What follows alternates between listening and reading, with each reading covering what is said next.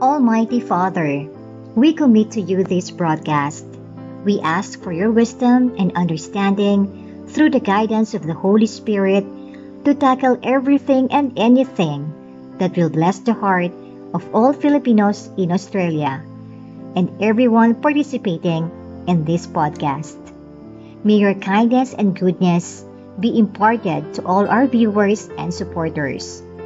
Let your name be glorified in everything that we do and say today. In Jesus' name, Amen. Pinoy in Australia, the podcast with DJ Papa KIKO is presented by Presence Filipino Church, lifting together the name of Jesus the Filipino way. We congregate together every third Saturday of the month. See you at the third floor of Surf City Building, 3046 Surfers Paradise Boulevard, Gold Coast, Queensland. Contact us at 0401-383-4444. Follow Presence Filipino Church on IG and FB. Presence Filipino Church. May tahanan ka dito. Saan makarating ang puso'y nasa... Pinoy in Australia, the podcast with DJ Papa KIKO is brought to you by Avida Tower Sukat from Ayala Land International Sales Incorporated. Call 995-458-9511. Avida Tower Sukat, your kind of home, your kind of perfect. Avida Tower Sukat, your kind of home, your kind of perfect.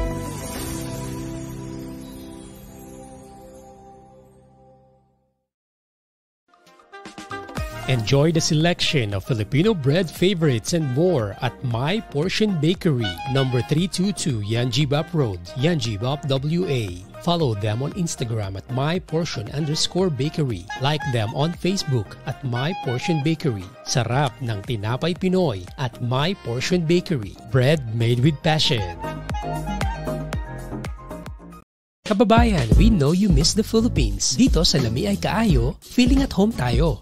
Visit Lamiay Kaayo Filipino Restaurant, Gold Coast Highway, Mermaid Beach. Visit facebook.com/Lamiay Kaayo. Lamiay Kaayo, the taste of the Filipino cuisine. Saan makarating... Panoorin ang iba't ibang episode ng Pinoy in Australia the Podcast with DJ Papa KIKO sa YouTube. At huwag kalimutang mag-subscribe sa aming channel. Usapang Pinoy, enjoy Pinoy! Pinoy in Australia, the podcast with DJ Papa KIKO. Wednesdays, Fridays, and Saturdays, 9 p.m. NSW time, 6 p.m. Manila time. Live on Facebook and YouTube at Pinoy in Australia, the podcast. Usapang Pinoy, enjoy Pinoy. Parang gusto mo answer yung podcast. Kuya,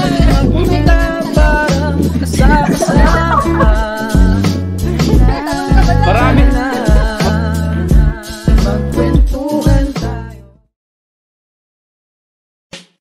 Saan makarating ang puso'y nasa Pinas,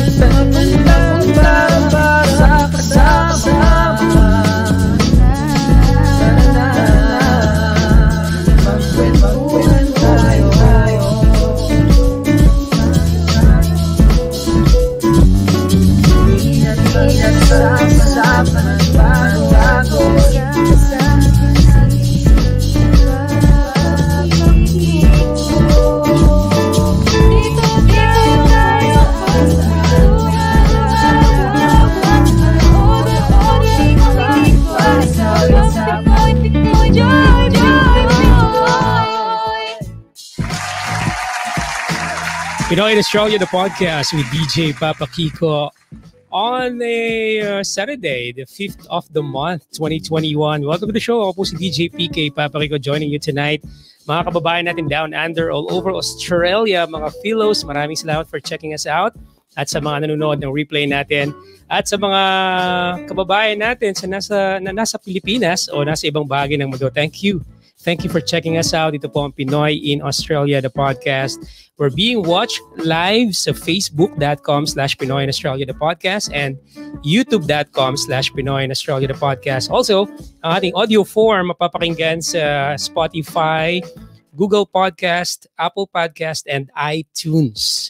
So maraming paraan to check out your Pinoy in Australia, the podcast with DJ PK Papa KIKO, and this show is being presented by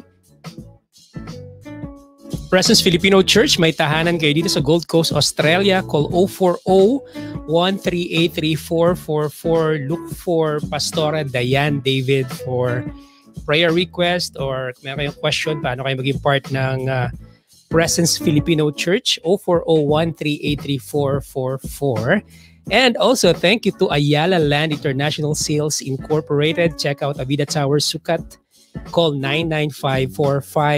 995-45-89511. Sa mga naghahanap ng investment sa Pilipinas, check out Avida Tower Sukat, courtesy of our friends from Ayala Land International Sales Incorporated. Again, welcome po sa Pinoy in Australia, the podcast. Share niyo po yung video sa mga friends nyo.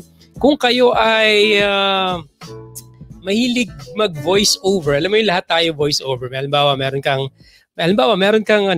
kang nabasa sa likod ng isang wrapper ng isang produkto. Habang naliligo ka, binabasa mo yung dandruff, 100% can get rid off, mga ganyan, of dandruff, yung mga ganyan.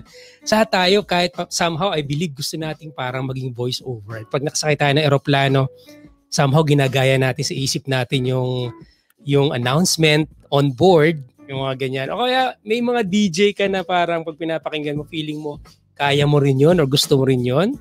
Or mass comm student ka. Or isa ka sa mga nag-voice over challenge din sa Philippine Airlines ba yun? O sa isang airline sa Pilipinas na uso yan online. I'm sure hilig mo or mahilig ka rito sa pagiging voice over o pangarap mo ang maging isang voice over talent. Or sa kabilang side naman, gusto mong maging radio practitioner or newscaster or gusto mong maging part ng isang news and public affairs na show. This episode tonight ay para sa inyo, mga kababayan. I'm sure marami tayong matututunan dito. I've been doing radio for almost 2 decades, less than 2 decades now, pero marami pa rin tayong kailangang matutunan. At yung mga kasama natin tonight, isa sa mga taong marami talaga akong natututunan. Hindi lang sa broadcasting, kundi sa buhay, life in general. Okay? Ang best thing about this, ipapakilala ko ng ating Featured Pinoy Worldwide. Sa mga bago na sa show natin, we have Featured Pinoy Worldwide kung saan we feature different lives ng ating mga kababayan saan man sa mundo. Iba't ibang kwento, iba't ibang industry. So right about now, we'll be having Usapang Voice Over. Yan. Okay? Usapang Voice Over o Usapang Radio Broadcasting or Radio Newscasting. So joining me tonight, ang ating Featured Pinoy Worldwide is one of the most beautiful people I know inside and out. Inside and out, yes. And napaka-professional. Sabi ko, Shirley, 15 minutes before the show tayo, on the dot. Grabe. 5:45 sa Pilipinas, pumasok siya, 7:45. Ang galing! Talagang newscaster, bawal malate. Yan ang buhay radyo. On the dot talaga kami. Alright, so huwag na natin patagalin para matuto tayo ng buhay o matuto tayo at magkaroon tayo ng idea ng buhay voice-over talent at buhay radio newscaster. Let's welcome ang ating Featured Pinoy Worldwide. She's been on the air since the 90s and has worked in the broadcasting industry for over 2 decades. Kung ako, less than 2 decades, ito. Over 2 decades na, so marami tayong matututunan talaga. I'm talking about the very beautiful voice-over talent, newscaster, radio newscaster, Shirley Escalante. Hello, Kiko. PK Kiko. Happy to see a dear friend and colleague, I have to say. Wow, nice to see you and your beautiful smile and that lipstick. It has to be there kasi walang mask ngayon eh. Wala akong na tao. Hindi ako naka-mask. Mahalaga ang mask ngayon. Alam natin yan, di ba? May pandemya. Pero ngayon pwede lipstick kasi walang mask. Shirley, thank you for doing this. Welcome to Pinoy in Australia, the podcast. Always welcome. It's always a pleasure to chat with you, Kiko, and all the FILOZ and the FILOZ. Wow, welcome. Okay, Shirley Escalante, of course, radio newscaster and voice-over talent. Okay, ang ating usapan tonight, again, usapang voice-over talent, usapang radio newscasting. Again, if you want to be part of the show, Shirley, bago tayo tumuloy sa kwentuhan natin, gusto ko lang invite sila na maging part ng show. Pwede po kayong mag-PM or mag-post ng inyong mga gustong sabihin sa ating live video sa Facebook or sa YouTube, and if-flash po natin sa screen. So like Mark Caballero says, Mark from Canberra. Hello sa mga nasa Canberra. Yan po ang capital ng Australia, no? Hindi po Sydney, ano? Hindi po Melbourne, okay? Hindi rin po Brisbane, okay? Canberra po tayo. Ayan. Hello Mark. Thank you for joining us tonight. So like Mark, you can do the same thing. Kung meron kayong gustong itanong kay Shirley or kay Papa Kiko, if-flash natin sa screen. Shirley, are you willing to answer questions? I'm good with that all the Of time. course. Naman. And like Gina Solarkin as well, avid fan since LS days. Ayos. Tugstuga na. Thank you. Thank you. Nagsimula ako, pinanganak ka na ba? Tingnan natin. Mamaya pag-usapan natin yan. So again, you can do the same thing katulad ni Mark and Gina. Pakipost po yung mga reaction nyo para maging part kayo. Or surely, meron akong number dito kung nasa Australia sila. Pwede silang tumawag sa atin para makausap natin ng live. 0401-3834. Sorry, 0490-011417. Sorry, natakpan kita ng konti. 0490-011417 po ang number na idadial nyo kung nasa Australia kayo para maging part kayo ng show. Alright, kwentuhan na tayo. Simulan natin ang ating chat with our featured Pinoy worldwide for tonight, Miss Shirley Escalante. Hi Shirley, saan ka galing ngayon? Ano mo nang ginawa mo ngayong Saturday, ngayong weekend? Okay, Sabado. Naka-day off. So, nag-grocery. Ano ba ginawa ko? Nag-laundry. Yung mga bagay na ganyan, 'di ba? Yung mga ginagawa natin pag hindi natin nagagawa pag tayo ay may trabaho or the day job. So ngayon natin pagkakataon gawin 'yan. Okay. Shirley, okay, simulan na natin 'to. Ang sabi ko lang kanina, ayan, nakasulat Radio Newscaster and Voice Over Talent. Pero ano pa yung mga ginagawa mo ngayon? Ano talaga yung mga trabaho mo ngayon? Kasi napaka-broad yung saan, if you don't mind saying, pero kung hindi, okay lang. Pero ano yung mga trabaho mo pa ngayon? Ano yung mga ginagawa mo? Okay, so my day job, or what I do is I am a radio news writer, newscaster. So I've done that for, as you said, more than 2 decades now. I'm with a network in the Philippines, and I also do voiceover. So tama ka naman. If you're interested in voiceover announcing, that's one of the things that I also do. Kasi ano naman yun eh, yun ang masaya eh sa broadcast, no? Ang broadcast kasi, 'di ba, maraming sakop yan eh. May TV, may print. Ngayon may social media. Online, okay. Kung saan ka mas interesado at kung saan mas inclined ang iyong mga gifts or interests, no? Yung mga kailangan mo, dun ka papasok. Ako, I've always loved speaking, even when I was young, and I loved language, which is English and Tagalog. So, medyo na bigyan ako ng pagkakataon na ma-practice yan, ma-hone, kahit nung bata pa ako, hanggang sa nag-aral. Tapos, yun din ang interest ko.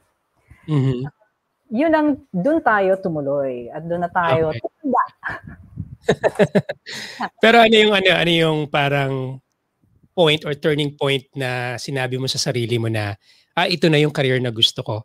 Like sabi mo kanina, given na sa'yo, gusto mo talaga to since the start, nagsasalita ka. Pero kailan mo sinabi na, ito na yung career na gagawin ko? Nung nakapasok na ako sa broadcast, dun ko nakita. Doon pa lang din. Oo. Actually, my first job after school, after college, was in an FM radio station in Metro Manila. So that's where I was. But then when I was doing that, medyo naliliitan ako sa sweldo. And my parents, they were encouraging me to try other fields, like maybe marketing. Kasi baka mas maraming kita doon. Marketing o kaya yung bang AE, account executive, account manager. So nag-try ako. Iniwan ko yung broadcast and then I moved on to marketing, selling a magazine, state magazine for advertisers. Nung nandun ako, doon ko na-realize, love ko pala talaga ang broadcast. Pag nasa jeep ako, pupunta sa isang client, maririnig ko yung naka-FM, tapos maririnig ko yung newscaster. Sabi ko, di ba dapat andun ako? Tapos there was a point, tumawag ako sa daddy ko, umiyak ako. I was in marketing then. Sabi ko, Dad, ayoko na dito, balik na ako sa broadcast. Sige. Doon niya siguro, kahit siya mismo, na nakita niya na yun ang interest at yun ang inclination ng kanyang anak. One of the things that I realized, if I may add, no, on hindsight now, it's always important to pursue whatever gifts you have and whatever interests you have. Dalawang keys o susi para sa akin sa buhay. Ano ba yung binigay sa'yo? Ikalawa, isa pa, ano ba interest mo? Kasi pag yun ang sinundan mo, doon ka mag-excel. Kasi love mo siya. Di ba sinasabi nga natin? Agree. Tama. Pag ang isang bagay, kahit trabaho, pero mahal mo, hindi na yan trabaho. That's a mindset. It does not become a job. It becomes something that you like doing. So there's the lesser mindset of this being a job to me. And then, hindi masyadong mabigat. And then, there's a bigger chance for you to excel. I believe that. Seen that. So, there you go. Agree. So, nag-iba muna yung career na kinuha mo and then, sabi mo, ito na yung gagawin mo. Pero, balik tayo ng konti. Anong course mo ng college para may mga idea yung mga gustong mag-pursue ng newscasting? Broadcast communication talaga. Talaga. Communication arts talaga. Hindi ako lumayo. Ako din. Communication arts din talaga. Kasi love ko talaga. What school, if you don't mind? UP. I went to the University of the Philippines. In Diliman, yes. Diliman. Okay. Alright. So, wow. Kasi Diliman yun. UP Diliman. Iba yung iba yung school. Iba talaga yung quality, di ba? Alam mo yun, maraming na-produce na mga magagaling na mga professionals ngayon when it comes to the industry, ang UP. So, kumusta yung mass communication ng UP? Masarap itanong to mismo sa isang galing doon eh. I would like to say it's very much the same as the curriculum or the structure of instruction being given by other universities. Ito naman ay isang bagay na natutunan ko, na-realize ko. Kasi siyempre, doon na tayo. Pag sinabing, UP, wow, galing, okay. Biglang meron ng mindset eh. Ay, muna, magaling to, bigatin to. But over time, when I entered the industry, iba yung preparation mo, educational, academic preparation mo. Sa Nakaka-relate ako dyan. Alam mo, Miss Shirley, singit ko lang. Kapag may invite din ako mag-talk sa mga mass comm students, gustong-gusto ko nang sabihin na, huy, iba yung theory yan kesa sa real world. Pero syempre malaking tulong yon. Hindi natin pwedeng i-discount yon, of course. I agree, of course. I would like to say, again, on hindsight, no? Marami nang natutunan ng lola nyo. What you learn in school is mainly discipline. Discipline, because Tama. The discipline to do things, to finish what you start. It's finishing what you start. I think it's always good to finish what you start. So it's mainly discipline. If you're able to do this, to finish this, whatever,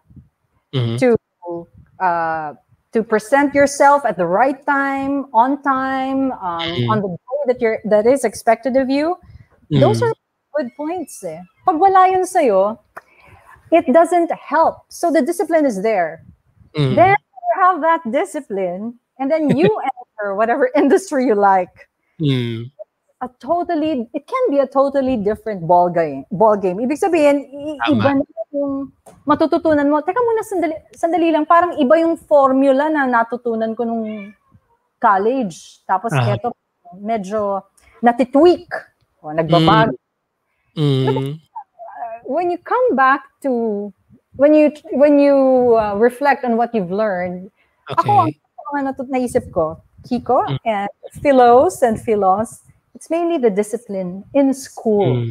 What's ingrained in you. And then when you move on to whatever you want to do or you need to do in life, bringing the discipline and then learning new things as you go along in your job or in whatever.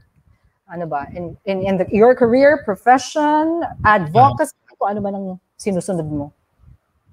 Agree. So kung if I pick it up right, you were saying na hindi lahat nasa school na pinasukan mo. It's more on the discipline na nadala mo from that school, whatever school is that. Tapos kung paano mo siya dadalhin sa true ball game na masyashock ka na iba pala talaga. So that's a good take. Kasi yun nga, sabi nung iba kasi nung nag-masscom din ako, medyo may inferiority kami dahil kami ay from the province, ano. So laging hindi kilala yung school namin, and then paano kayo makakapasok sa mga biggest networks, ilan lang naman yan, di ba? So yung competition mataas. If I may, Kiko, I believe that's a mindset that needs to be changed. Agree. Sobrang tama yan. Totoo. Yeah. In fact, now that I've been exposed to to my colleagues in the industry, people who came from different walks of life, from different schools, dun ko na-realize ang gagaling nila. Agree. That doesn't make me any different or any better than them. No. So masscom, nagtrabaho muna ng iba dahil trinay na yumaman. Trinay muna sa sistema, si Miss Shirley Escalante, and then sa G, inahabol siya ng kanyang passion. Okay? So, yan, napunta na. So, pero ang question ko sa iyo is, bago tayo pumunta sa mga tips at mga gusto nating malaman sa radio, yun muna tayo sa discography ni Miss Shirley. Gusto kong malaman, bakit radio? Sabi mo nga kanina, maraming branches ang media, right? We have print and all that. Pero kasi pag tinitingnan kita, Miss Shirley, alam ng lahat ng mga nanonood ngayon, pwede kang anchor, pwede kang CNN Philippines anchor. Your looks pa lang. Okay. Pwede. Pero bakit nag-radio ka lang? I mean, hindi sorry sa lang ng word, pero bakit? Yung iba kasi ginagawang stepping stone yan. Or, if I understood it right, katulad ko rin, pag nag-masscom ka, ang ultimate dream mo talaga lagi is on-cam newscaster or celebrity or anchor. Pero bakit ikaw nag-stay ka sa radio? Okay. Argument accepted. Totoo naman, pag bata ka pa, nagsisimula ka, syempre gusto mo, nakikita ka rin. I would like to say, in my case, kasi love ko talaga ang speaking. And I realized radio gave me that avenue to continue to develop myself in terms of speaking. Of course, you can always develop yourself if you're on TV. Pero there's the video aspect. Hindi ko rin masabi. I did try, but that was a closed door. Yeah, I did try, but that was a closed door, and then I just enjoyed myself. Can I just say I just enjoyed myself? Okay. More than 2 decades. I just enjoyed myself and went on and on and on and on. Ganun lang. I just pursued the open doors and enjoyed it. Can we agree on that? No, you can always use that as a motto if you want. Just enjoy, follow open doors and enjoy it. Yeah, oo naman. Kasi hindi ko na pwedeng i-compete pa yung sinabi mo ngayon dahil look at you. Nararamdaman ko yung joy na meron ka ngayon with regards to your job na pinili for over 2 decades. So, yeah, wala na akong question about it. Pero pagdating sa radio, marami ding branches. Yan. Inside the spectrum. Merong FM, AM, newscasting. Pero bakit ka napunta sa newscasting? Kasi you can be a radio DJ, personality. Yeah, pero bakit napunta sa newscasting naman? Dahil nga siguro yun yung forte mo, yun yung... Yun na yung love ko. Yun na yung love ko.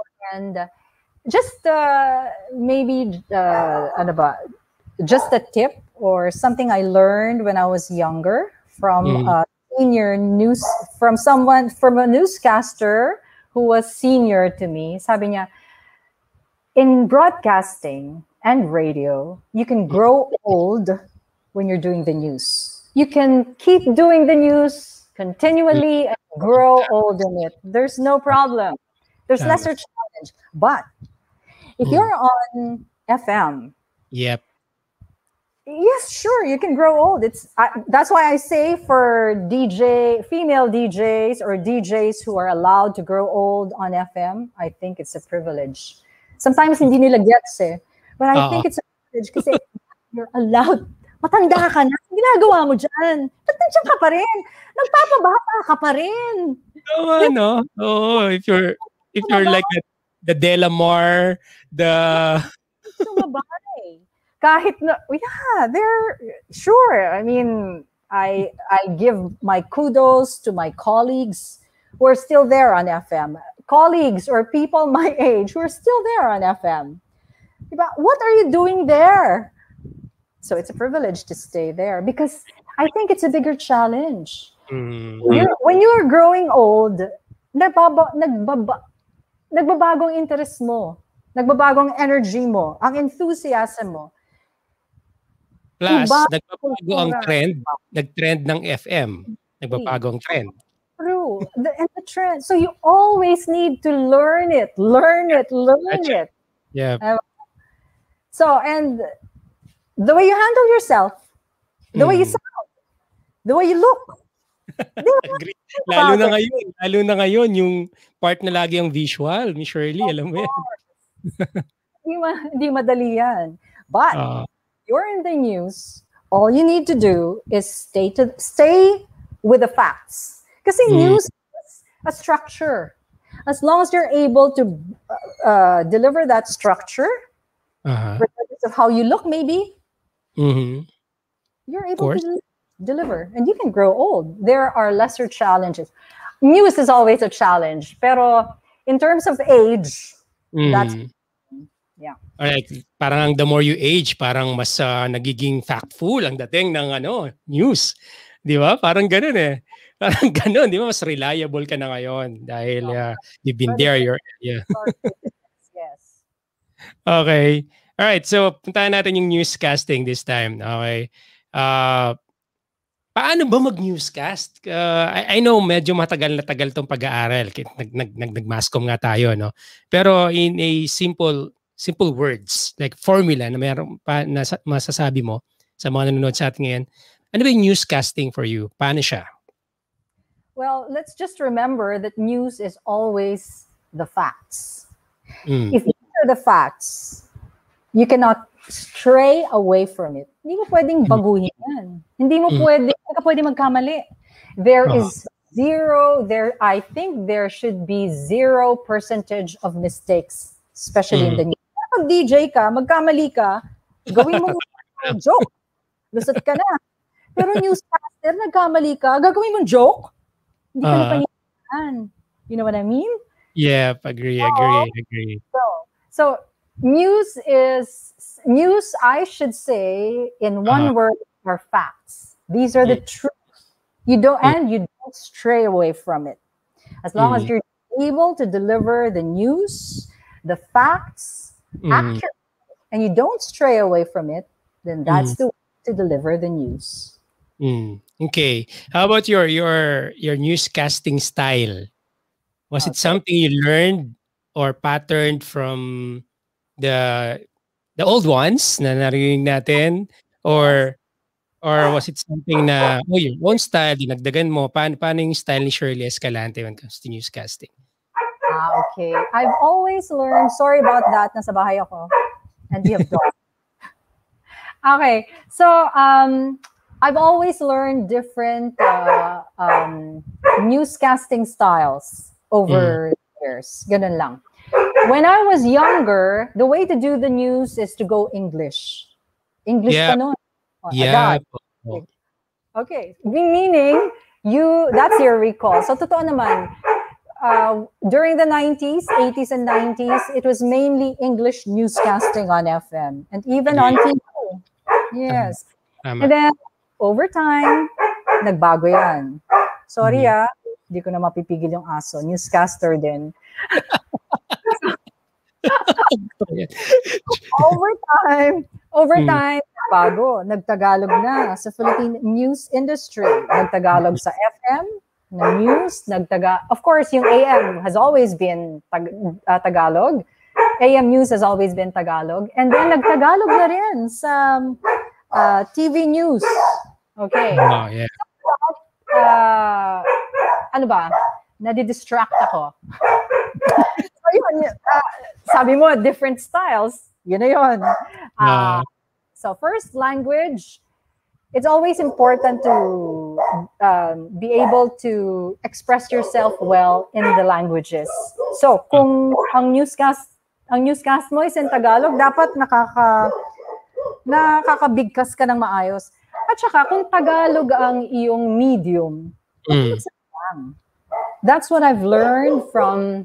Huwag kang sorry, hindi ko nakuha yun. Huwag kang gawing slang ang mo. Ibig sabihin, ano ba? It's a beautiful day today. Yeah, okay. Or it's a beautiful day today. Okay. Where the difference? Huwag mong masyadong gawing slang.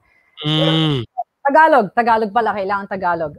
Okay, mag-Tagalog tayo.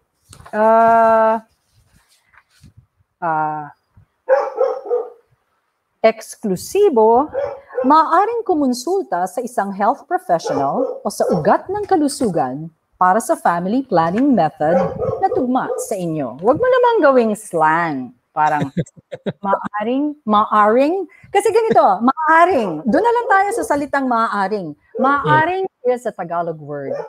So you say it in the proper Tagalog pronunciation. Huwag mong gawing maaring. Tigasan mo yung R mo. Maaring. Okay. Maaring kumonsulta. That's what I mean. So, if you borrow a language, excuse me for the word, for lack of a better word, pero if you use a language, you respect it. So, kung ang tamang bigkas doon sa language na yon, mo nang ganun. Huwag mong baguhin na parang sounding English pero Tagalog word. That's what I mean. So, those little nuances then. So, starting newscasting, we started off in English and then eventually the news industry in the Philippines used Tagalog as a medium. So, we all had to learn Tagalog.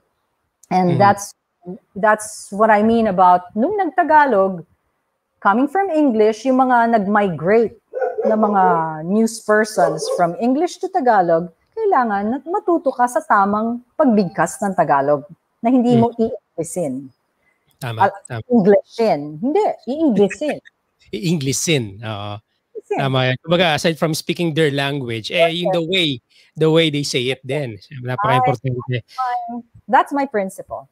Tama, agree. Kasi para meron ka ring connection sa kanila eh. Alam mo yon na instant makukuha mo yung attention nila na ito pala yung nangyayari ngayon, naintindihan ko siya. Aside dun sa, kasi pag nilagyan mo ng style, mafo-focus sa style more than the content. Wala naman yung juice nung news mo. We're not talking DJing because you have more freedom as a jock. You can do it. You can get away with it. Diba? Diba? Tama. You can use a Tagalog word and sound very slang, okay lang, tanggap ka. Kasi ikaw yung personality ka eh. Hindi yan yung news na facts. And you're entertaining in the first place, right? To begin with, you're entertaining. So why not gumamit na entertaining slang? Di ba? Agreed. Okay. Meron ka naalala na ano? When you were starting, mostly when you were starting na parang gusto mong mawala doon sa kinauupuan mo. Marami. Gaya ng bago ako mag-broadcast, nagugutom ako. So kumain ako. Cheapy. Cheapy pa nun eh. Pero may cheapy pa. Mahilig ka dyan. Mahilig ka dyan. Ha? Mahilig ka dyan. Kasi minsan, nagpo-broadcast tayo, mag-news ka ng 30th, may pagkain talaga. Oo. Oo. So, ayan. Nagugutom ako eh. So, I ate some chippy and then had to do broadcast agad. Ito naman ako, confident. Aba, mamaya, yung chippy, di ba hindi joke ang chippy kasi ano yan eh? Ano yan? Chips. Di ba? Pag chips different. Parang flaky yan eh. Pag, parang, chips have different meanings for different cultures yata. Di ba? Anyway, so, yung crackers, ano bang tawag doon? Okay. So, nasa lalamunan ko na in the middle of a broadcast. So I had to give some signs to the DJ to please, yung mic, yung control ng mic nasa DJ. FM jock. So, there was dead air and I could not speak kasi iba talaga, subukan mo. Kumain ka ng chipit, magsalita ka bigla. Tapos siguraduhin mo umakyat sa lalamunan mo yan. Tingnan ko lang kung makapagsalita ka. So yun ang nangyari sa akin. So that was really hard. So there was some dead air at that time because there was some chippy on my throat. But then eventually it's been resolved. Okay. At saka naalala ko dati, meron tayo mga instances din na naalala mo? Hindi pala na-on ng microphone ng DJ tas nag-newscast ka na. And then nakita ko yung frustration sa mukha mo na ang ganda na ng pagkaka-deliver mo and then wala palang audio. Ano mo yun? Talaga? Ikaw yun, Kiko. Aminin mo yun. I worked with Kiko for some time. So, yeah. There are times, just one more, nagmamadali ka, so humahangos ka, hinihingal ka.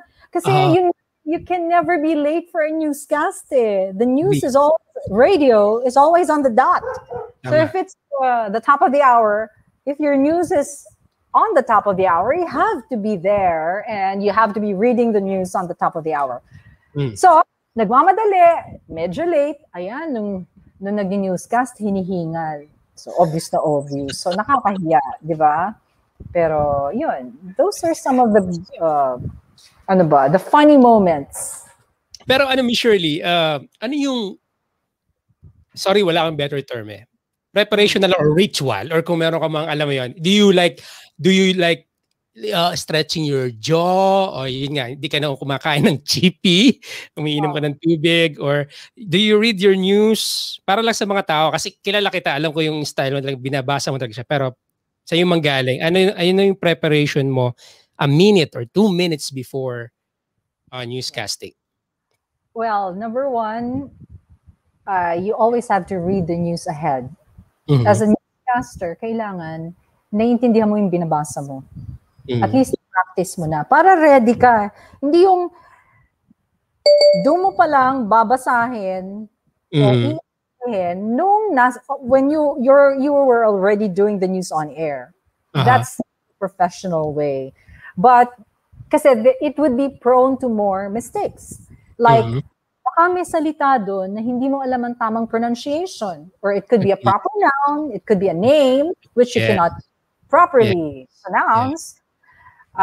Kunyari, Tchaikovsky, medyo hindi natin lengguwahe yun. Medyo nabulol-bulol ka, so uulitin mo yun. Pag nabasa mo yun, ready ka. At pwede ka research, ano ba yung tamang pronunciation ng Tchaikovsky? At least, you're able to do justice to the proper noun. Hindi mo binabasa yung, hi, apelyido ko yan. Anong ginawa mo sa apelyido ko, di ba? At saka yung mga designation ng mga taong involved. Right. Oo. Like That's tinawag mo lang na father, ano pala siya, like bishop. So parang na ano siya, di ba? Oo. Or yung mga general, ginawa mong police officer 1. Di ba? In the Philippine National Police Ranking, di ba medyo nakakahiya? Dinimote mo. Ikaw na mismo. Mag-ingat ka. You always have to be accurate kasi like, if I may, doon naman tayo sa accuracy. Of course, the news is always the fact. It's always the truth, and you never stray away from it. So if a person is, let's say, you have to be accurate. Always accurate. Before going on air, you have to be sure of your facts. You have to check and double check. It's better to err in the side of caution. Ibig sabihin, wag mo na lang agad i-ere kung hindi ka sigurado sa mga facts mo. Check ka muna, kahit medyo ma-delay na lang ng konti. Kesa, para lang sabihin mong, ay, nauna ako dito. Kasi sa news, unahan mag-break eh. Breaking news, diba? Flash report. Naku, nauna ka, unahan kayo. Pero pag ganun, usually nako-compromise ang accuracy pag nagmamadali ka. Kasi in any situation, diba? So, you always have to check your facts. Let's say, in an accident. Mang namatay, hindi pa pala patay yung dalawa. Pinatay mo na. Ano gagawin mo? Nakakahiya, diba? Pinatay mo. Tama. And syempre, yung pressure din na you're representing a network more than not only yourself. Yun din yun, isa pa rin yun. Hindi lang naman ikaw ang nakasalalay doon. Yes. Diba? Kaya kailangan i-fact check mo talaga siya. Okay. Alright, Shirley, popost muna tayo dyan. I-acknowledge ko lang yung mga taong kasama natin sa moment na to.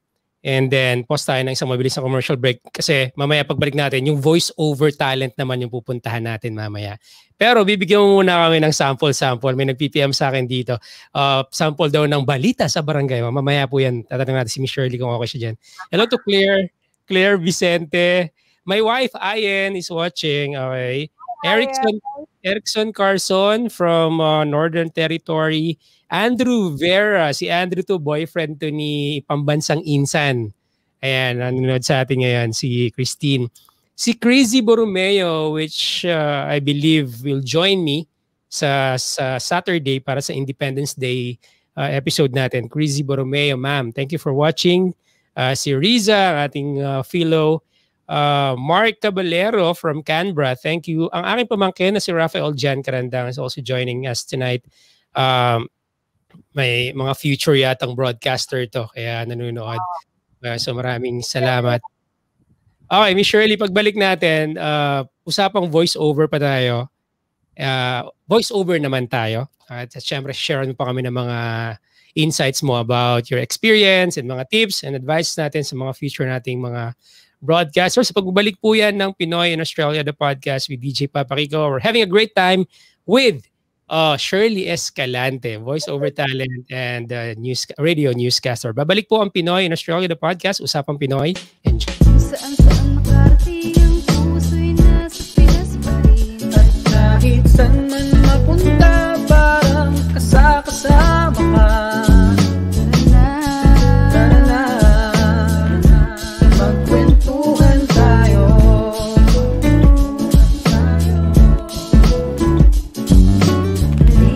Pag-usapan magbago, kasama natin si Papa Kiko.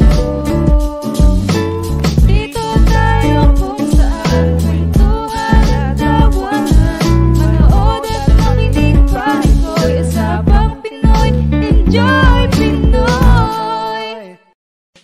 Hi there, FILOZ. This is DJ Papa Kiko, the host of Pinoy in Australia, the podcast with DJ Papa Kiko, Usapang Pinoy, Enjoy Pinoy. And I will be one of the roving hosts together with Dwayne, Neil, Jimwell, and Joy, and the rest of the beautiful people of Fabs for FILOZ Mini Festival.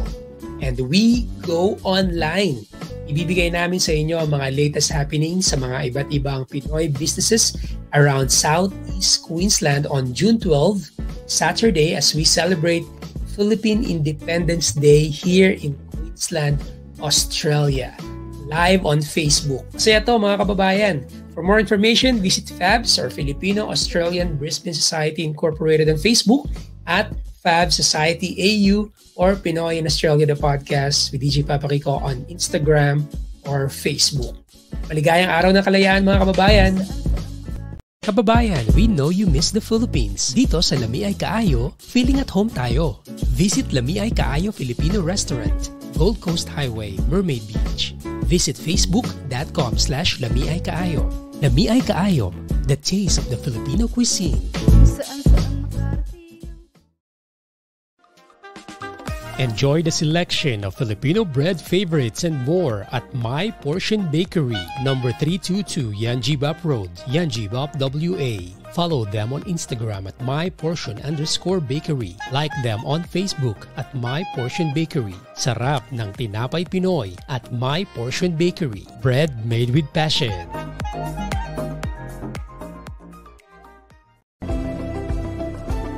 Avida Towers Sukat, your kind of home, your kind of perfect. Pinoy in Australia, the podcast with DJ Papa Kiko. Wednesdays, Fridays, and Saturdays, 9 p.m. NSW time, 6 p.m. Manila time. Live on Facebook and YouTube at Pinoy in Australia, the podcast. Usapang Pinoy, Usapang Pinoy. Marami.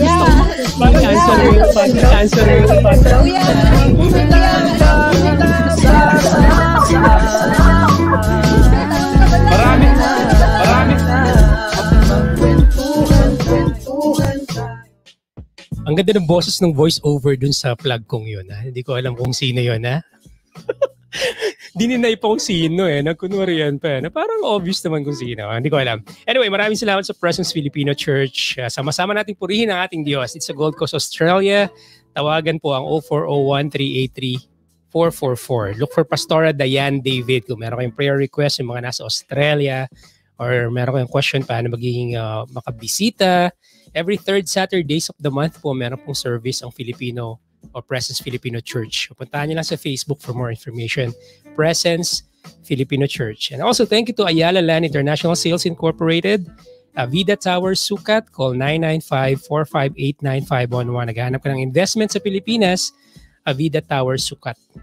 Check nyo yan mga FILOZ. Salamat sa Lami Ay Kaayo Filipino Restaurant. If you're having your holidays here sa Gold Coast, don't miss to visit Lami Ay Kaayo Filipino Restaurant, Mermaid Beach, Gold Coast Highway, Queensland. Puntahan yung Instagram nila and Facebook for more information and for reservation. My Portion Bakery sa Yanjibap Road. Salamat. Siomai King Online Franchising Business. Thank you. Care of Mamitas Online Kusina. Maraming salamat po. JJ of Perfume by Jake. Ito pala sa katabi ko ngayon. Ayan. Yeah, maraming salamat. So kahit nasa Perth siya, nakarating po ng Queensland yung kanyang perfume. So kahit saan sa Australia, pwede pong i-deliver sa comfort ng inyong mga bahay ang Perfume by Jake. So visit his IG page, yung IG page ni JJ or ng Perfume by Jake. Just search Perfume by Jake. Alright. And bago tayo bumalik kay Miss Shirley Escalante, next Wednesday, si Architect Jay Portem ang makakasama natin. Siya ang ating Featured Pinoy Worldwide. Pag-uusapan po natin yung mga pamana ng ating lahi. Dahil last May ang National Heritage Month. Okay, so pag-uusapan natin yung mga pamana ng ating lahi with ang nagko-conserve ng ating pamana. Isa sa mga sumusuporta rito, Architect Jason Portem, makakasama natin next Wednesday. And next Friday naman, usapang bata naman tayo, mga young achievers tayo with Anselmo Miguel Catalia, writer to. Speaking of journalism and broadcasting, ito, mga future to. Si Anselmo Catalia from the Philippines as well will be joining us, champion writer to sa kanyang publication. School publication. Okay, balik tayo sa usapang buhay, voice, talent, at newscaster. We're having a great night at learnings with the one and the only Shirley Escalante. Oh, yep. Shirley, salamat pala for doing the voice dun sa Pinoy in Australia. Of course. Siya po yun. Sobrang proud po ako doon. No? Sobrang proud ako doon. Sobrang proud ako doon sa voice over na yan dahil alam ko, I got the best one. Alam mo yun? Yeah. Okay. Yeah. So, bago tayo pumunta sa voice over, ano yung magbibigay mong advice sa mga gustong maging radio newscaster? Mga gustong pasukin ang industriya natin. Nagbago na ang trend, Miss Shirley. Sabi mo nga English, we started ng parang napaka-academic, for lack of better term. And then ngayon, medyo, nasa masa tayo ngayon, nag-iiba ang trend. Ano yung may advice mo sa mga future practitioner? I say, well, as I've said earlier, you can't change the news. The news are the facts. These are the facts. So as long as you're able to stay there and respect the facts, okay ka. If you know how to handle facts, the discipline of checking, double checking, the discipline of accuracy, kasi you learn as you go along. Pero yun lang basically it's the news is just the facts and the truth. Wag mong kukulayan, wag mong dadagdagan, wag mong babawasan. Kung ano yun lang. At yun lang ang ibigay mo. Kaya nga the news should always be credible. Diba? The news should always be authoritative. Kasi you can never be credible or authoritative pag dinagdagan mo yan. Hindi na totoo yan eh. Yun lang yun. If you're able to keep to those rules, let's call it rules, then you're gonna be okay. At syempre, ang passion, kailangan laging nandyan. Dahil, alam na, dahil hindi mayaman ang mga tao sa broadcasting. Pwede nating sabihin yan. Tayong dalawa mga ka-attest dyan. Pero, papasok yung voice over na racket ni Shirley para doon sa usapang yaman. Biro lang. Pero, tama yung sinabi mo. Authoritative, factual, okay? Tama yun. Kala ko matatapos yung linya mong yun sa walang kinikilingan, walang pinoprotektahan. Huwag mong dadagdagan. And be fair. Di ba? Be fair. That's also one of the very important principles of news writing and newscasting. You just don't present one side. You present both sides. Kasi side lang ang iprenesenta mo, dineliver mo, hindi pa yan ang buong storya. Buuin mo yung storya. So ano yung other side? That way, you're able to be really factual and fair because both sides are heard. All right. In your case, Miss Shirley, you're working sa isang network. So yung avenues mo para ma-check ang fact, marami. Pero ikaw personally, paano mo chine-check na ito ay totoo, ito ang tama, ito ang kailangan marinig? You go to the authorities. You go to the officials. You always look for the authority. Sino ba ang authority dito? Kung sinabi niya at authority siya sa bagay na yon o sa subject na yon o sa topic na yon, sa incident na yon, yun na yun. Ngayon, kung mali siya, hindi ikaw nagkamali. Siya. Always quote. Sabihin mo kung kanino mo, sino nagsabi nun? Hindi si Shirley nagsabi nun. Binasa lang ni Shirley yun. Pero, sabihin mo yung source mo. Sino ba siya? Nice. No. Accident? Kung accident, ano ba yan? Pulis. Pwede ng barangay. Sa kanino kung bagyo, syempre hindi ka pupunta sa pulis. Ano naman galing? Ano naman nasasabihin sa'yo ng pulis? Diba? Nakabantay signal number 3 yan ayon sa investigasyon. Based on our, mukhang signal number 3. Hindi, doon ka sa dalubhasa. Sino ba nagpa-dalubhasa sa bagyo? Sa lagay ng panahon? Doon ka. Tama, tama. Okay. Sige, dun sa lighter side tayo. Okay. Hindi ko alam kung lighter side, pero syempre, yun yung tingin ko, voice-over talent ka. Okay. Kailan pumasok? Ano yung nauna? Nung nag-newscast ka na, saka pumasok yung VO? Or college ka pa lang, raketera ka na ng VO? Kasi you have the voice na, sabi mo, you had it since day one. Okay. Ano yung unang pumasok dun? I've always loved newscasting. Okay.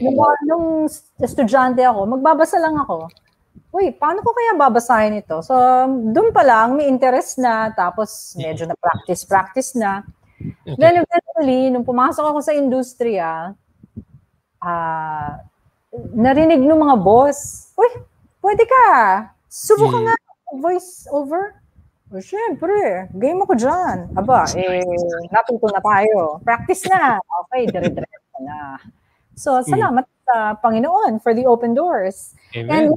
And sabi ko lang naman, disiplina lang. If you have the discipline, no, to pursue whatever door is open to you, sinabi ko earlier, follow the doors, follow the open doors, and keep going. Just enjoy. Okay, so naalala mo pa yung first ever voice over mo? Like commercial-wise, like yung naririnig? Wow. Wow naman. But I mean, okay, ano yan? Hindi ko na maalala eh. I mean, the memorable ones lang, if you have.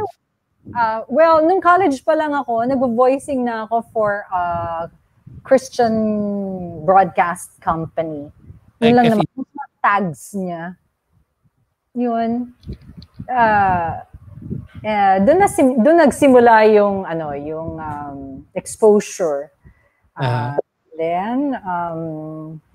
And then I was just interested, so I contacted voice agents, and those are ways to get yourself inside the industry, and those are legitimate ways of getting inside the industry. So, kasi if you through the voice agents, meron kang possible projects. Client, yep. Clients. So the only way to get the clients, if you're a newbie, you're just starting, is to hook up to an agent. And then eventually, as you go along, you learn the ropes and you get better, then you can stand on your own and you can go independent. Marunong ka na eh. Diba? That's one of the ways to go. Marunong ka na eh. Parang kang nagsabi ng isang tagline, marunong ka na eh. Parang sakay na. Oo, sakay na. Enjoy. Just enjoy. Okay. I don't know kung pwedeng sabihin, pero ano yung mga voice mo na ng mga products or mga endorsement? I mean, companies? Yes, marami na. Big... like yung mga national companies which have been endorsing and which have been producing various brands, products. Yung mga presentation, company presentation, naging voice ka na ng mga ganyan mostly. Meron. Meron ding live VO in an event. Nagawa rin natin. Iba-iba na. At saka, ang most notable sa'yo, alam namin, of course, dahil katrabaho namin, pero yung naging boses ka ng isang network. Yes. So, anong feeling mo ng gano'n na matutulog ka na, yung pamangkin mo mag-o-open ng TV, tapos bilang marinig yung sarili mo na, uy, ako yun. Oo naman. Over time, of course, you're happy. You're always thankful. That's something I want to check myself on kahit over the years. Kasi, di ba, if you have something for a long time, may tendency to pwedeng maging parang part of the ordinary na lang, and it doesn't it does not seem as special as it was the first time. Parang boyfriend yan, di ba? Di ba? Parang asawa lang yan, di ba?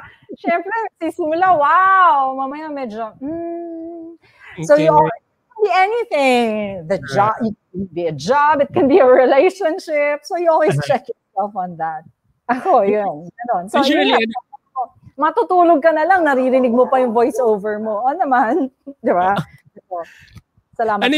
Ano yung may kanya-kanyang forte, di ba? Pero syempre, flexible yung boses ng mga tao or yung mga professionals. Pero ikaw saan ka mas the sweet or the company bosses, yung mga presentation na formal, bagay ka rin doon. Hindi kita narinig lang kita, yun nga sa isang network. Sasabihin ko pa yan. Okay, tapos ayun. Pero ikaw saan ka mas komportable? Now at this point, where I am now, I'm more interested or more comfortable in the corporate sounding, more formal, like AVPs or audiovisual presentations. Hindi na masyadong, although kaya pa rin naman character voices, as a mommy, as a tita, as a lola. Kasi nag-radio drama ka na rin? Or yung... yeah, I think I've done that before, pero I didn't, siguro pasundot-sundot lang. More on the commercials. More on doing commercials, the short ones. Diba? Yung mga 30-seconder, 1-minute. Doon tayo on TV and radio. And eventually, naging, of course, social media na ngayon, digital. Kasama na yan. Kasama na rin yan. Plus, corporate AVP. Yeah, bagay talaga sa yung AVP, yung corporate na imagine ko talaga yung boses mo. Pero, may limitation yan eh. Kapag naging network voice ka na, hindi ka pwedeng basta-basta rin makuha sa ibang mga projects kasi ang marirecall lagi ay yung network. May mga ganong instances na hindi ka na kinuha or sayang or hindi ka na consider dahil nga nakilala na yung boses mo. Yeah, you have to give respect to where you are connected to at the moment. Diba? Okay. Okay, Shirley, ganito. Bawal sabihin yung network, pero bigyan mo kami ng sample ng boses mo dun sa network. Safe yun, ha? Okay. This is Pinoy in Australia. This program is Pinoy in Australia, the podcast with DJ Papa Kiko. If it sounds like, then yun na yun. Yun na yun. Wala yung happy SOP to you. Wala mo. Sa'yo nang galing. Okay, hindi ako na nagsabi. Pinoy, what to you? Happy Pinoy in Australia to you. Yun. Okay. Merong instances na na-recall ka sa public places, nagsasalita ka, ma'am, parang may kaboses ka. Kaboses yung ganyan. Pero yung one part, ito if I may then. Okay, yeah, but there have been instances, but not very many. It's not like they see you on video all the time. Kasi yun, talagang facial recognition. But it's something I treasure, the privacy. Diba? There are times when parang, Shirley, sounds like you. Ako nga yan. Talaga. Ganun lang. Pero yun nga, what was I saying earlier? There's a difference in just being heard than in being regularly seen. Kasi pag kilala mo mukha mo, well, you have to let go of some privacy, some degree of privacy in your life. And you always have to be more careful in the way you conduct yourself in public, right? Compared to you're just a voice, and your voice is not usually associated with a face. So there's privacy in there. Although hindi na nangyayari kasi digital na, mahirap. Ngayon. Pero noon, and even in radio, mas may privacy if you stick to the strict sense of the word radio, audio. So, if you value privacy. Tama. Ikaw pa naman, di ba? You value privacy so much, di ba? Napaka-private mong tao. Yan. Okay. Dagdag ko lang. There are times when you have to be a little bit more, emphatic in some situations. For example, sa traffic or pagka nagko-complain ka sa isang produkto. So medyo, siguro, kailangan tumaas ang boses mo. Kung kilala ka, markado ka. Markado ka. Tama. You know what I'm saying? Yeah, I agree.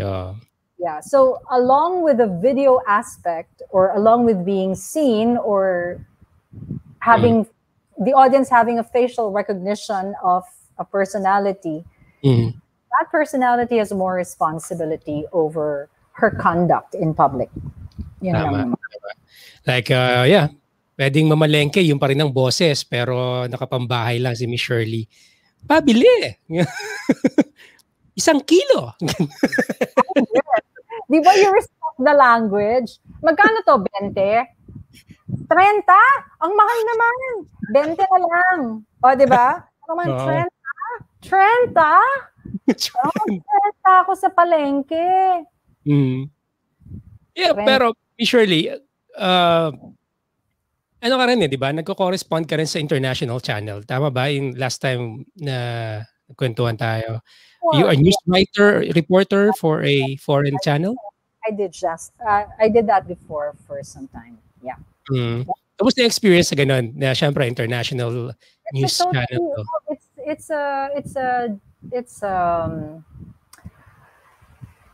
Well, the fact that you still handle the news doesn't change the formula.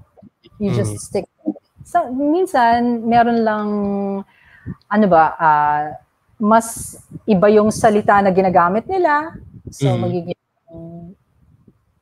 di ko alam kung naiintindihan niyo ako sa sinasabi ko, pero mas iba yung salita, yung choice of words nila, sa pagsusulat mo. Tama. O kaya, iba rin yung kanilang pronunciation. So, medyo kahit bulbul na yung dila mo, mag-a-adapt ka sa kultura nila. Okay.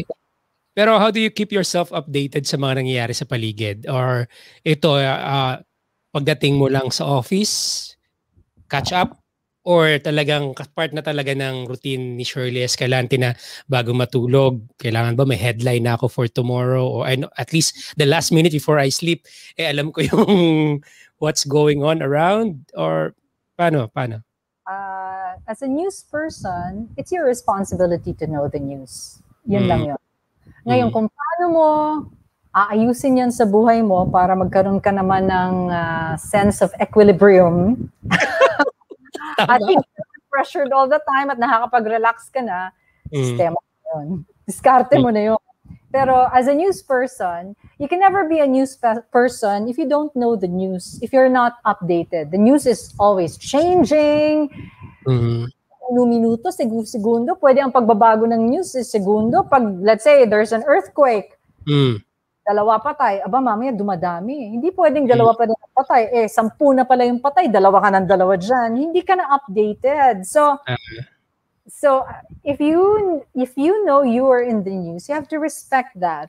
So you give respect to the profession or the craft or the career that you have chosen. So if it means being updated, then it means being updated regularly. Yeah, surely for like less than 30 years or 3 decades, nakita mo yung changes din ng trend sa newscasting. Kasi kahit kahit fact yan, nag-iiba naman yung style. Paano mo mapapag-compare kung kaya mo, kung meron man, yung newscasting nun. Aside from the language, the English, the Tagalog, the obvious naman yun. Pero the content itself, ano yung pagkakaiba noon ng newscasting noon tsaka newscasting ngayon? Nakita mo yan, I'm sure. Nag-adjust ka rin dyan, kakatch up ka rin dyan. Meron ba?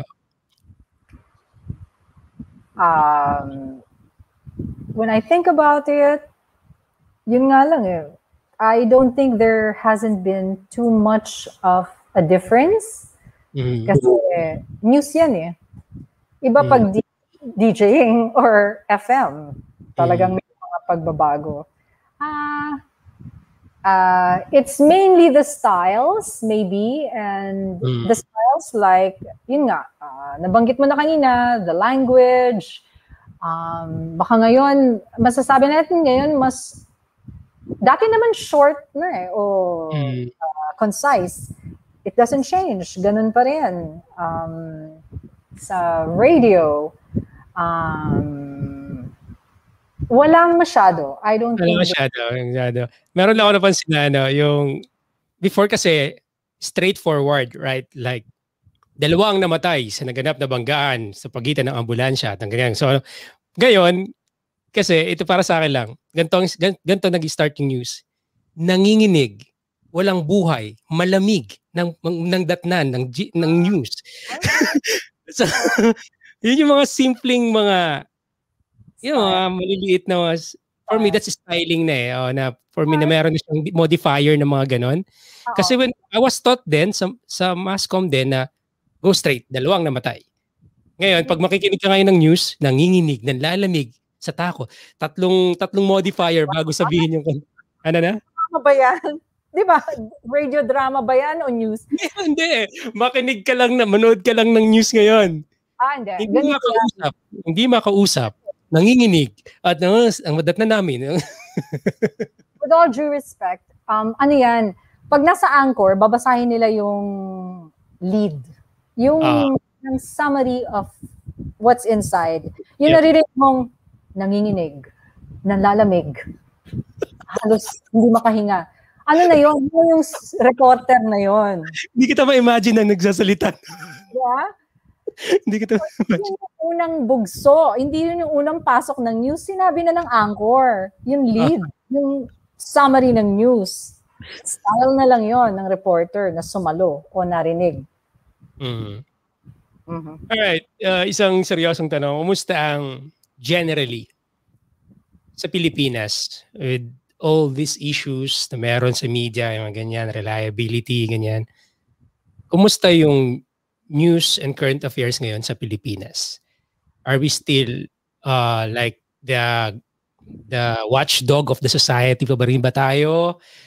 Kahit iba na yung may mga online trend na ngayon, minsan questionable na ang lahat dahil hindi mo na malaman kung kanino ka. Dahil ang dami na ngayong mga sources, nanggagaling na sa tao yung news going up. Unlike nung time natin na yung news network ang nagsasabi ng news pababa. Ngayon kasi kung ano yung pinag-uusapan online, paakyat. Oo, nag-iiba yung yung routine ng news ngayon. So nanonotice mo ba yun? Yeah.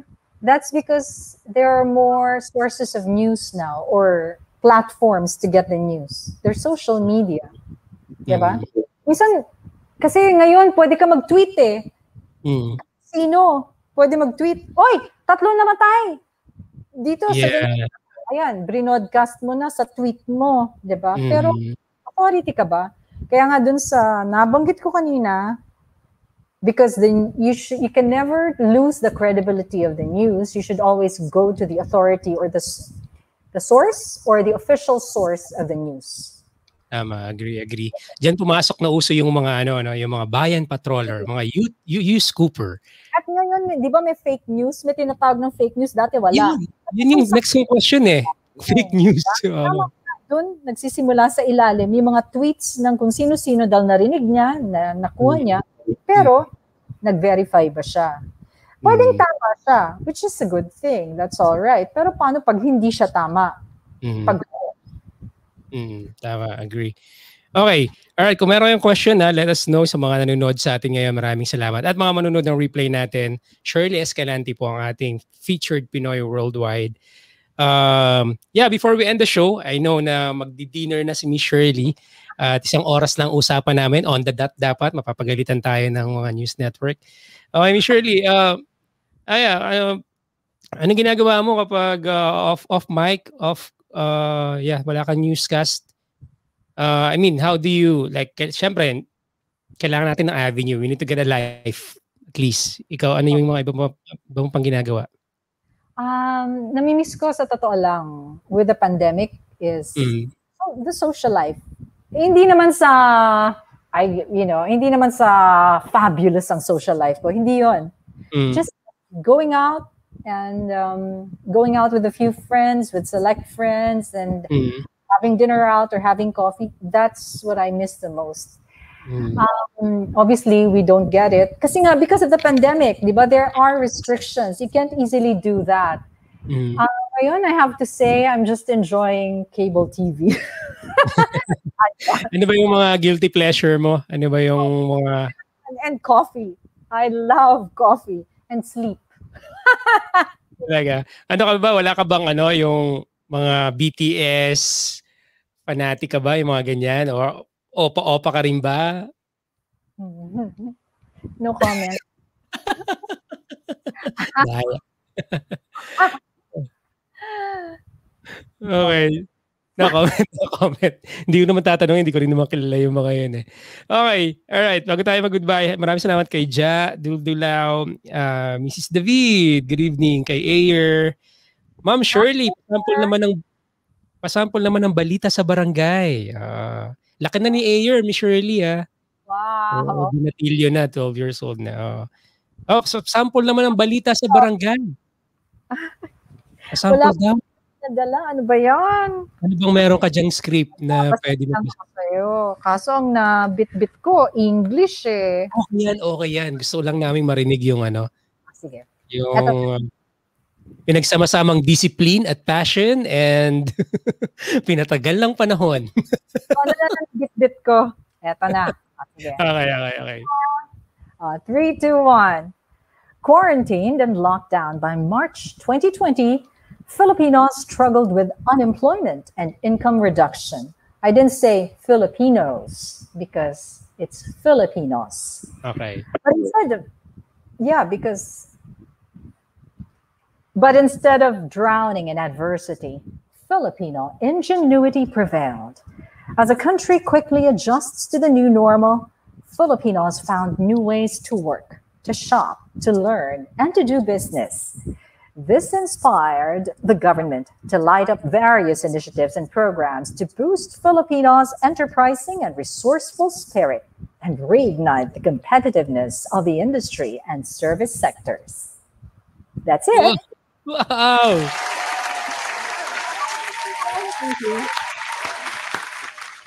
Sarap. Ang sarap pakinggan. Alam mo mga kababayan, nung nasa FM ako yung tinutukoy niya na DJ na hindi nag-on ng microphone. Okay. Nakatito lang kami sa kanya sa tuwing nag-news ka siya dahil grabe, ang galing talaga ni Miss Shirley. Sabi ni Jadol Dilao, Shirley na Miss Shirley. Okay, Shirley na Shirley siguro ang ibig niya sabihin. Parang nakikinig si Barangay siguro to. Maraming salamat po sa lahat ng mga nanood sa atin and sa mga manonood na ating replay. Thank you mga kababayan sa pagsama sa atin. Miss Shirley, last question before we end the show. Lagi tayong proud sa mga kababayan natin dito sa Pinoy na Shirley the Podcast sa kahit anong industry like you. You're representing the Philippines well, of course, sa pagdating sa pinili mong career. Bakit the best yung mga, or bakit nag-stand out tayo mga Pinoy kahit sa ang industry? Kahit anong career, sa palagay mo, bakit the best sa mga Pinoy? Because Filipinos are talented, I think. Even you guys down under. Filipinos down under, you shine, I think. Filipinos are talented. Filipinos are resilient people. Filipinos know how to be friends with people. Agree. So, di ba? They know how to relate to people. They know how to make friends.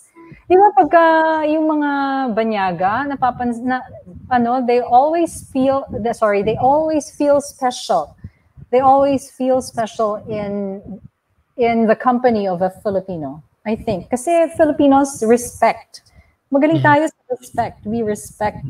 Yung mga laking Pilipinas, dala nila yung respeto ng kultura. I think. So that's what.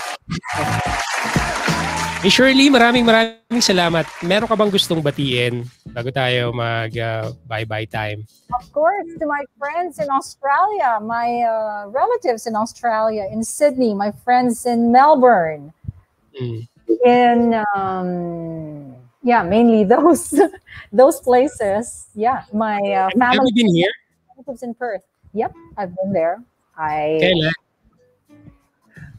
I think, 2003.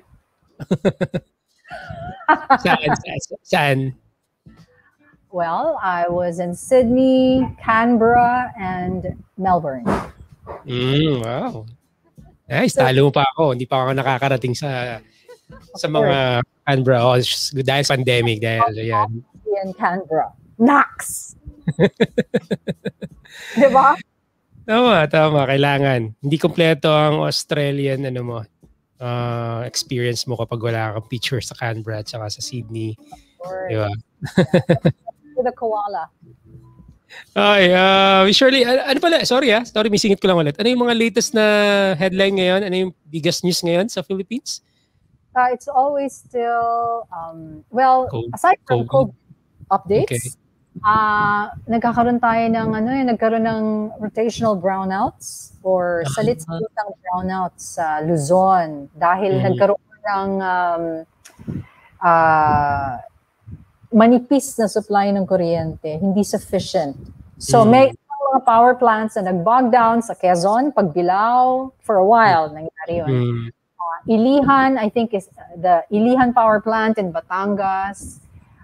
This week, medyo nag-bog down. Pero naibalik na. And the Sual power plant in Pangasinan, nagkaroon ng problema. Pero lahat sila back in operation na ngayon. Plus, it's a rainy season officially, says Pag-asa, our weather bureau in the Philippines. Ingat ka pagdadrive ni Shirley. Pagdadrive. Always. Maraming salamat sa iyo. Thank you for doing this. We learned a lot. And papanoorin kito pagdating ng panahon. Alam mo yun, sarap balik-balikan ng conversation natin ito. And sana maulit. One time, pag meron tayong topic ulit about broadcasting or news writing naman minsan, imbitahan ka namin ulit para marami ka pa kami matutunan from Love life. Hindi. Talk to Papa na, Miss Shirley. Talk to Papa na. Maraming salamat sa iyo. God bless you. God bless you. Alright, I'll see you soon. Okay. Ang ating kababayan, ang ating featured Pinoy worldwide for this episode, Miss Shirley Escalante, all the way from Quezon City, Philippines. Usapang radio newscasting and usapang voice over talent tayo. And share niyo po sa mga friends niyo na mahilig or into this, alam mo yun, mahilig sila sa ganitong industriya or ito yung plano nilang kunin soon, yung mga bata na nanonood sa atin ngayon or broadcaster ang parents mo. Share mo to para makilala nila si Miss Shirley Escalante. And I'm sure pag narinig na yung boss ni Shirley, siya pala yun. Mapapagano na sila. Makikilala na nila sa palengke. Okay na tumatawad. Okay, biro lang. Maraming salamat po for watching again on Wednesday. Architect Jay Portem will be joining me for Usapang Pamanan ng Lahi. Jason Portem with regards to National Heritage Month last May. Medyo late na to pero we'll be glad to talk about more. Alam mo yun, pag-usapan ng mga pamana natin na hindi na napapag-usapan. Anselmo Catalia, young achiever naman tayo next Friday with Ayer. David will be joining us and meron akong in-invite na choir from the Philippines as well para kumanta sa atin next Friday. Yan. And syempre, sa Saturday naman, next Saturday, ako po ay host ng Filipino-Australian Brisbane Society Incorporated for their FILOZ Festival. Yan, nagbubulol ako doon.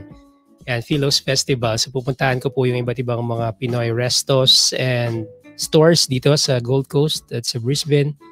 5 po kami para i-report yung mga nangyayari as we celebrate Philippine Independence Day on June 12, of course. Maraming salamat for always supporting the show. Paki-follow po kami sa Instagram at sa Facebook, of course. TikTok as well. Wow, meron pong TikTok ang Pinoy in Australia, the podcast. And of course, pakisubscribe po yung YouTube channel natin, Pinoy in Australia, the podcast. That's about it for your Pinoy in Australia, the podcast. Alright, for this episode, ako po si DJ PK Papakiko at Papakiko971 on Instagram. Nararandom na ako. Ito po ang Pinoy in Australia, the podcast. Usapang Pinoy. Enjoy Pinoy. I love you. We love you. Don't forget, Jesus loves you. Bye. Saan makarating ang puso'y nasa Pinas pa rin. At kahit saan man mapunta, parang kasama ka. Tara na, magkwentuhan tayo.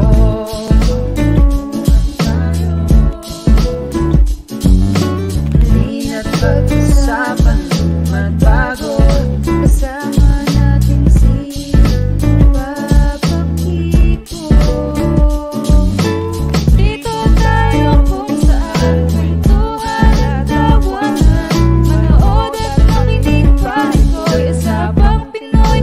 Enjoy